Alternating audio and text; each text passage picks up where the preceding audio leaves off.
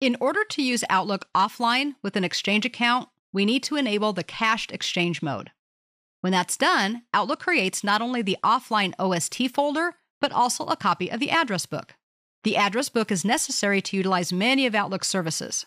An offline address book, which is often referred to as an OAB, is created as part of the cached Exchange mode configuration and is updated as part of the synchronization process. Without getting into too much detail, when and how often this occurs is up to the Exchange server, not Outlook, but it's usually at least once a day.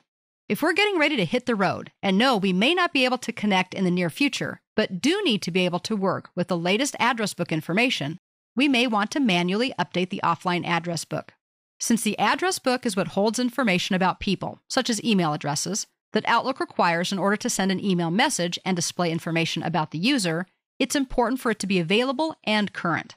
By using the offline address book, Outlook does not have to connect to Exchange in order to resolve names or open records. That's a critical feature when working offline, but it can actually also help when we're online because it reduces network traffic and improves the performance of Outlook. The command for this is on the Send and Receive tab. In the Send and Receive group, in the Send Receive Groups option. When we display the drop-down from Send Receive Groups and go almost all the way at the bottom, we can see an option to download the address book. If we give that a click or a tap, a small window displays. Now, we shouldn't have to configure anything here because most of us only have one address book. We're going to download changes since the last Send and Receive, and then technically we could choose the address book, but like I said, we probably only have one. So all we need to do is click or tap OK. We might see the Outlook Send and Receive progress box as it does its thing. It's just like downloading email. Once that's complete, that window will go away, and we now have the current offline address book downloaded.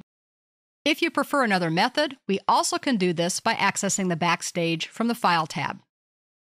If we display the Account Settings dropdown, the ability to download the address book is near the bottom of this option as well, and it works exactly the same way.